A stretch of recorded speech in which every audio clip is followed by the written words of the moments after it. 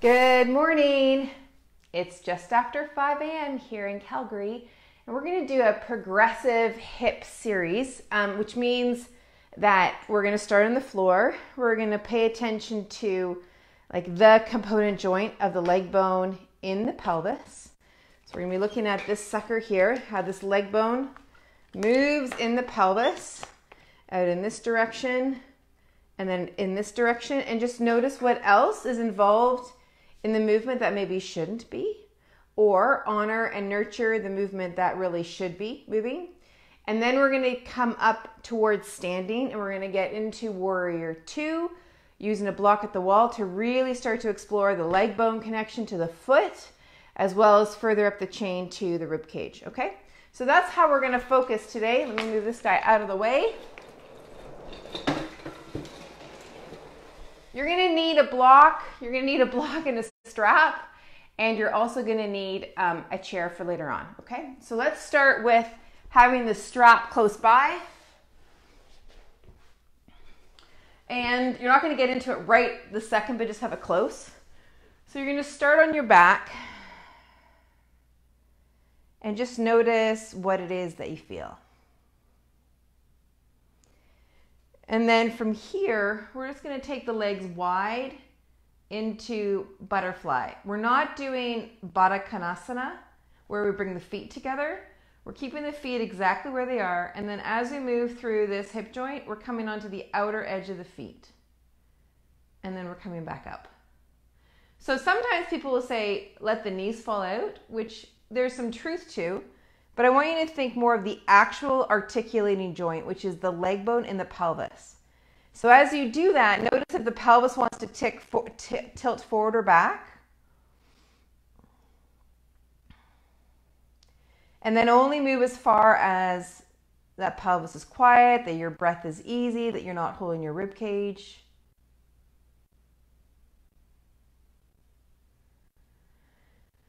All right, good. Now we're going to do one leg. So now one leg is going to fall out to the side. Again, same motion, leg bone moving in the hip socket. But watch what happens to the opposite leg. So does the opposite leg want to go that way? Do you want to brace? Do you want to hold? I only want you to go as far as your pelvis stays quiet. So the movement's not going to be nearly as big. It's not about going through a big range of motion.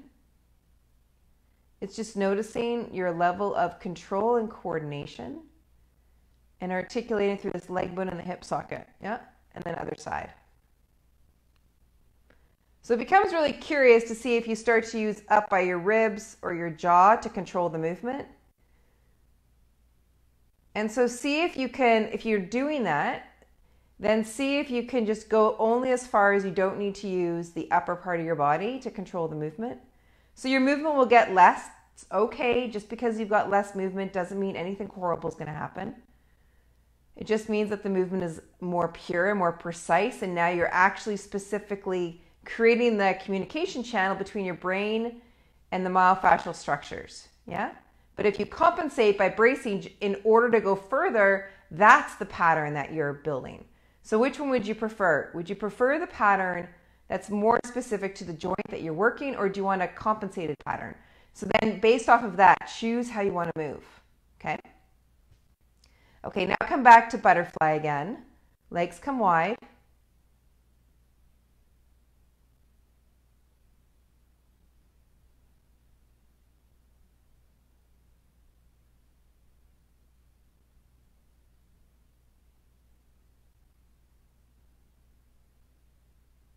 Okay, good. So now you've got that. Now grab your strap, and you're going to take your strap around your legs so that it's mid-thigh height. Whoops. Mid-thigh height. And you're going to buckle it up. And you're going to do pretty much the exact same thing, but now you've got some resistance. So bring your hands to the front of your hips. This is going to be a key part of this. And just raise one foot off the floor and the other. I want you to notice where your hip flexors are. Get really, really clear on that, okay? And then press your legs wide into the strap. So exactly the same movement we've been just doing, but now the strap is here, so it provides resistance. Notice if your hip flexors want to kick in. Notice if you want to tuck or tilt your pelvis. Notice if your rib cage wants to get involved or if you want to push your feet to the floor.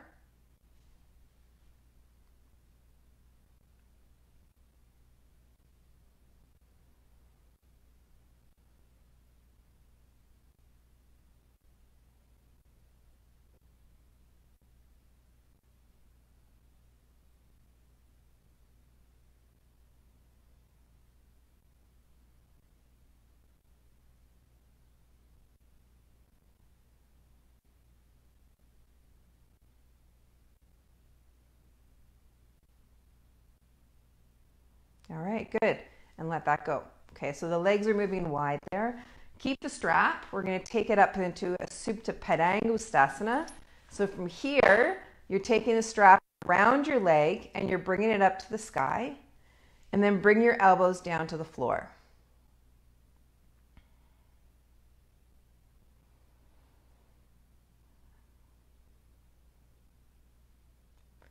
And keeping your arms easy. Relaxing your jaw. And then bringing the leg back down. Good. And then other side.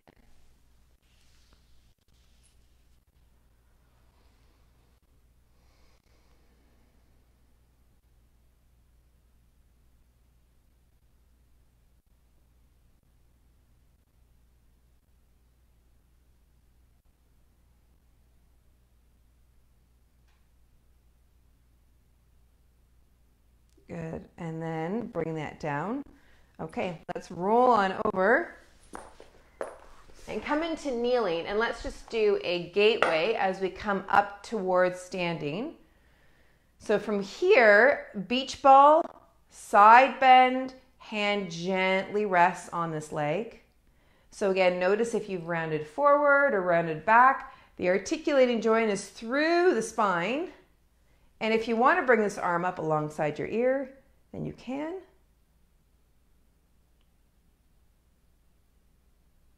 Good. And then come on back like that. Great. Okay. And then whoop, over to this side. And over you go. It's so interesting. As you gain the curiosity about how your body moves, you start to shift out of a cycle of relief, pain, relief, pain, relief, pain, relief, pain. And then you start to move into this phase I call retraining. And when you in the phase of retraining, you're starting to create new movement patterns so that the way that you move is different. So the symptoms that are associated with the old movement patterns start to go away. Good. And then come on up. Okay, come on up. Okay, let's come to the wall. And you're gonna come and just do a little wall sit here. Now you'll notice that I'm not coming into something really, really deep. I'm coming into something about a place that you could be for 30 minutes if you needed to be. We're not gonna be there that long, but if you needed to be here, you could be here for 30 minutes. Okay, and then I want you to feel your 3 points in the bottom of your feet, the center of the heel, the ball of the foot, the base of the pinky toe. And then I'd like you to push into one foot a little bit more so this leg gets a bit stronger. And then take the pressure off and push into this foot. So 2 analogies to think about. One is you've got blueberries underneath your feet and you're squishing with one side and then releasing and squishing with the other side and releasing. The others you can think of is you've got a gas pedal. So whichever image works better for you if the images work. But one thing I want you to pay attention to is as you're putting all sorts of strength and push into one leg, and then as you transfer that load from this leg into this leg, your upper body is not moving left and right. So it's just one leg gets stronger and then ease off and then the other leg gets stronger. So you are shifting your weight, but you're not doing this. Okay? So you shouldn't feel your body sliding at all, left to right. You'll just feel the weight change between your left and right sides. Feel those 3 points in the bottom of your feet. your back is not flattening in order to do the movement.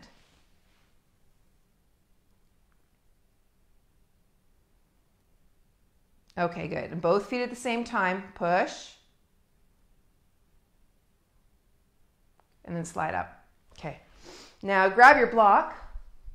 The sneeze, hold on a second. Excuse me. One more. Excuse me. Okay, so we've got a block. You can use a block like this, or you can use a block like this. It's totally up to you, like a cork block or a foam block or a thinner block. But you're going to be against close to the wall, as wide as this block is. So your bum's not touching the wall necessarily, but you've got this block and you're holding the block with your leg. Okay? Now, your pelvis, you're moving yourself into a warrior two. So your pelvis is level. Yeah, it's not coming into a position like this. So your pelvis is level. Your pelvis is likely gone a bit diagonal, and you're holding that block about mid-thigh. So it's not at your bum. Here. So now, because mine's thinner, I'm closer to the wall. If you're thicker, you're going to be further away from the wall, okay? But the idea is not you're just leaning against the wall and placing the block. You're away from the wall, and then you're placing the block, okay? And so now you're just going to hold the block with your leg. So this is very similar when we were on the floor and you're moving your legs wide. This is very, very similar. I mean, it's a different orientation of your legs. We're oriented to gravity differently, but the idea of the leg pushing this way is not dissimilar. Okay, now notice if you want to use your shins or your feet, you're utilizing your hip to hold the leg. Now there might be a little bit of releasing kind of experience in the middle, in the inner thighs. It might not be, don't aim for it, but there might be. Okay, good. And then other side, rotate the leg the other way. Just be very conscientious of your hips, because oftentimes we'll drop this foot and that will happen with your pelvis. So you don't need to hold your belly, just notice where your pelvis is in space, allow that foot to drop, place the block. Now what might happen is that, yeah? And so that will give you an indication that either you're too far away from the wall or you're just learning to hold the block. So it might be a true weakness or it just might be a coordination. Yeah. So if you want, you can hold the block like this, just like that. As you start to gain a greater understanding of how that leg bone moves in the pelvis. Yeah, just like that. Okay, good. And then come the other side. And hold that block. And if you want, you can start to bring your arms into it.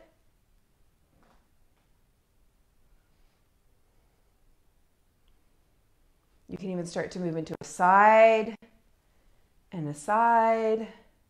But watch my legs. My legs are staying exactly where they are. Yeah?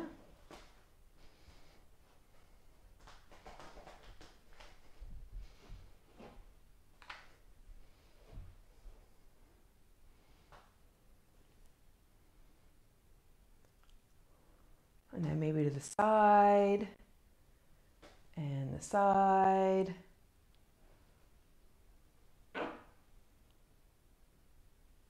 All right, slide up, drop the block. All right, now notice from here what it is that you feel. Okay, now let's come forward here. One leg in front of the other. Hands here, feel where the pelvis is, and lean forward, okay?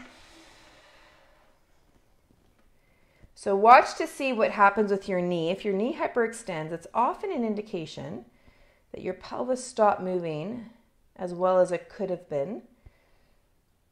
So come up a little bit. And then come up. Okay, and then switch sides.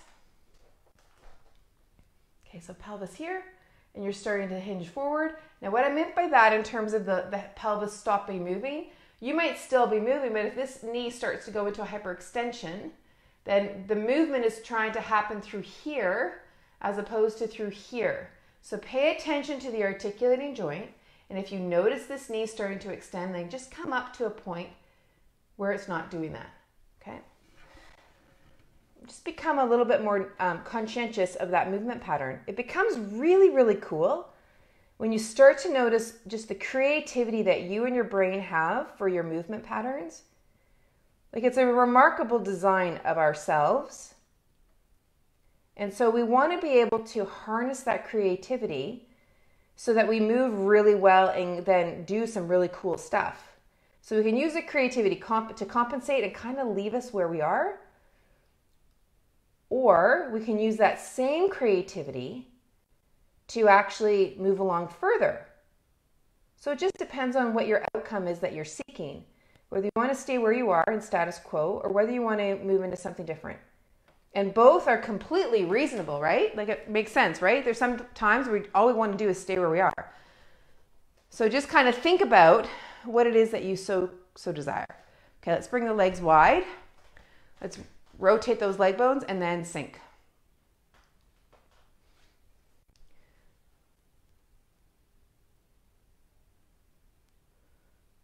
So feeling those 3 points at the bottom of your feet.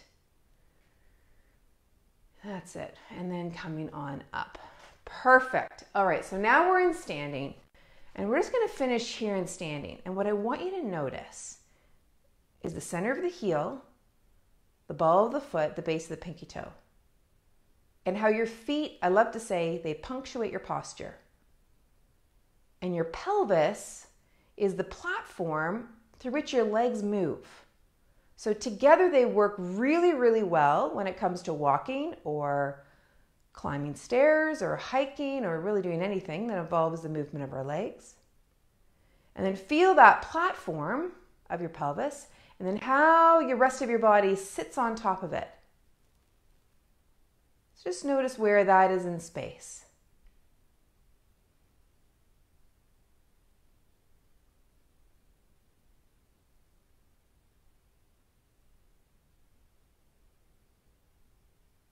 And then breathe. Notice and breathe.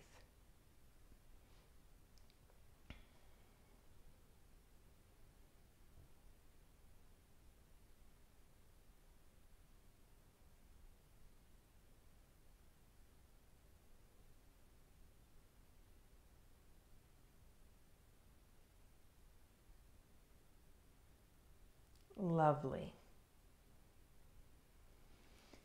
So now from here, you might be joining me right at this time. We're just closer to 5:30 a.m. here in Calgary, and you might want to come up, so to speak, and join me for a cup of tea.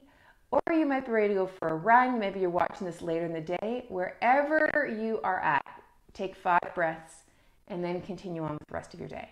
Okay? You have got this today. You have a really great one. Mwah! We will see you tomorrow morning. Take good care. Bye-bye.